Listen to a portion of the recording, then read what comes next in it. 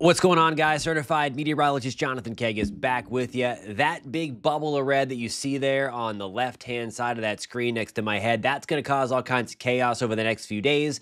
It's one of the reasons why that we're dealing with that severe weather threat in the Pacific Northwest on this evening of March 26th. And it's also going to be the reason we're talking about the potential for more severe weather as we get into the weekend. We're going to break all that down. I'm going to put the chapters in the description of this video in case you want to bounce around to the different topics that we're going to be talking about. One of those is the flood threat moving through parts of Texas as well as we speak. That will continue into tomorrow. So we're going to get all into it. First and foremost, the warm anomalies are crazy in the west, really west of the Rockies, really west of the Mississippi. Anomalies for tomorrow on Thursday, anywhere from 20 to 25 degrees above normal in that deep dark red or purple color closer to the panhandle of Nebraska, about 15 to 20 degrees above normal. We'll take a look at the actual temperatures. That is because we have that ridge building here. We have the trough building out in this direction into the east, allowing it to still be on the cooler side, not as extreme, 5 to 10 degrees below where we should be. That bubble of warmth, though, is going to intensify relative to normal as it moves through the upper Midwest. So places like Nebraska, Iowa, especially southern Minnesota, parts of the Great Lakes are going to be very, very warm getting into the end of this work week before another round of much colder air blasts back in behind the system again. That could and likely will bring a few rounds of severe weather. And you see the topsy-turvy nature of the weather. What was just super, super warm this week, look at what happens as we start April. There's the time frame up top. That's Wednesday, April 2nd. Look at how cold it gets relative to normal. Again, that is going to be the temperature anomaly. All right, so let's actually put some numbers to this as we move out into the future. This is going to be on Thursday. You see where the warmth is. Hastings, Nebraska, 71. We're in the mid-70s in Eugene. Boise City is going to be 80 degrees tomorrow, March 27th. We're talking about air temperatures getting close to triple digits in parts of the deep desert south. It's going to be crazy, crazy warm down there. Friday, that warmth expands again as we get towards Iowa. Southern Minnesota, Rochester could be getting into the low to mid 70s. Des Moines, Iowa around 80. Hastings, 81. Still that chill hanging on in the extreme northern tier of the country. International Falls only into the mid 30s. That warmth again surges further to the east. Pittsburgh gets back into the mid 70s. That will continue to slide to the east and fuel that potential for severe weather as we get into the start of the weekend. As this system is materializing, it is going to tap into a ton of Gulf moisture. Again, big flood threat continues into parts of the south, especially Texas. Later on tonight on March 26th, it continues into March 27th.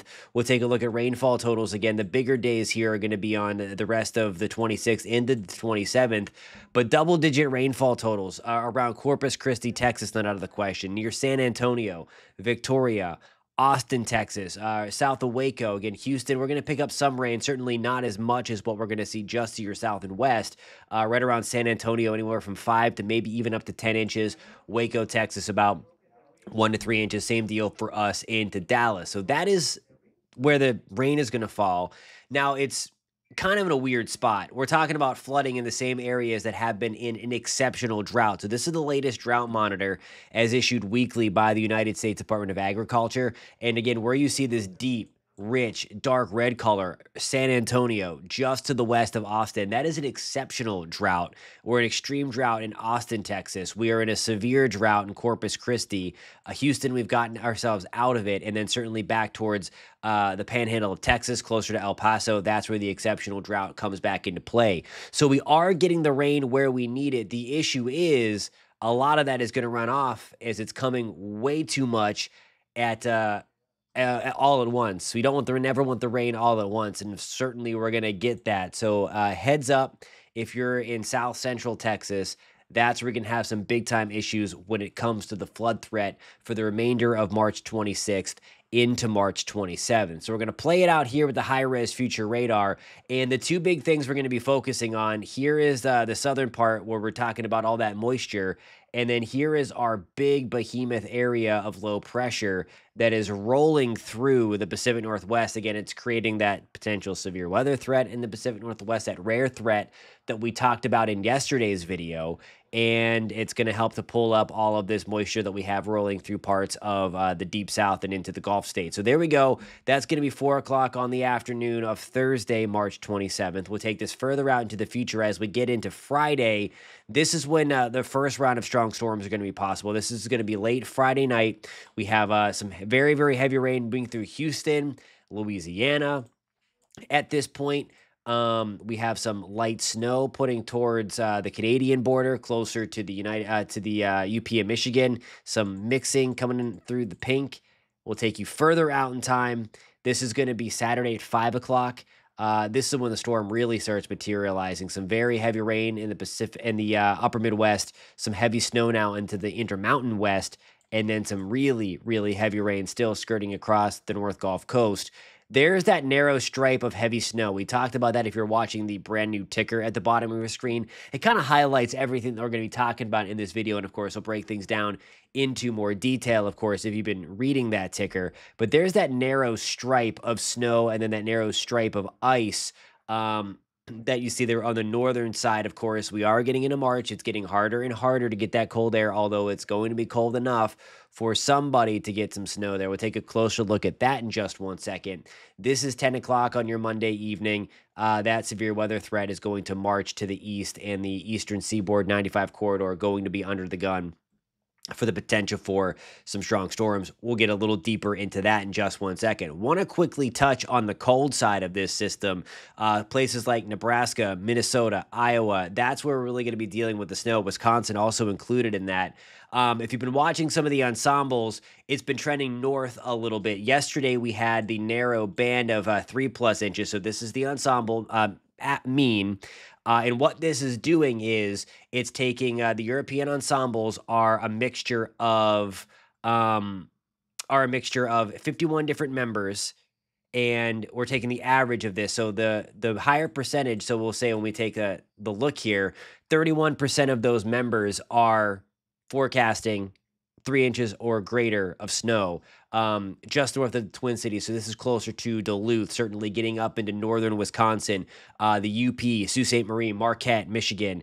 That's where the numbers even go higher. So 60% of the European ensembles are biting at, we're going to have at least 3 inches of snow.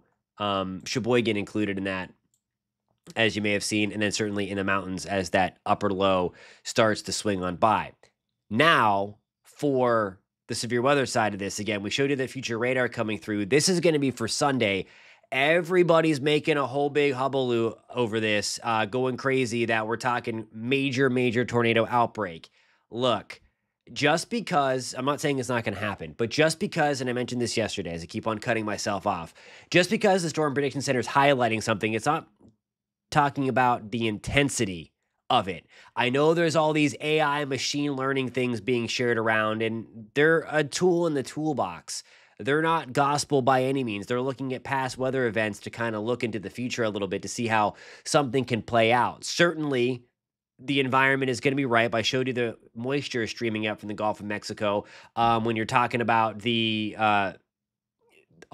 feeding that flood threat across the North Gulf Coast, it's also going to help to supply some instability. You have to remember it is March.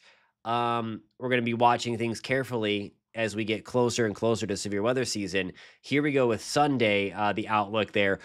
But the point I'm trying to make is just because the Storm Prediction Center has higher confidence that severe weather is going to be there, it doesn't mean we're going to be breaking ridiculous tornadoes out throughout that entire area. Okay, that's certainly going to be a possibility. Nonetheless, it's not looking like what it was a couple of weeks ago. There we go, the severe weather risk on Monday. I showed you that severe weather threat. So in order to kind of dissect what is going on with this, I want to fast forward you to Friday. We're going to turn our attention to this guy here. That upper low is what's going to come in and give us the opportunity again for some severe weather. So you see it spiraling and spiraling and spiraling out there, and it's going to be this little dip in the jet stream. Let me redo that again. Let me take this a little further back just to kind of give you that characterization from starting it on Friday the 28th through Monday the 31st. It's this little ripple right here. So it's certainly there where you see the little kinks in the lines there. That's a negatively tilted shortwave trough there coming through St. Louis. So yeah, I would expect some strong thunderstorms. It is certainly nowhere near the bite of what we just had come through the deep south in just a couple of weekends ago. A lot of YouTube channels are not going to tell you that. I'm just going to be straight with you there. They're not going to tell you that. They're just going to be like, okay, hey, this is concerning. And I mean, it is. We're watching for severe weather. But just because there's a highlight there for severe weather does not mean that we're going to have long track tornadoes all the way through. Again, it's certainly possible in spots. But again, this is certainly not the most concerning severe weather signature that I have ever seen. So thank you again for tuning in, and we'll catch you in the next video.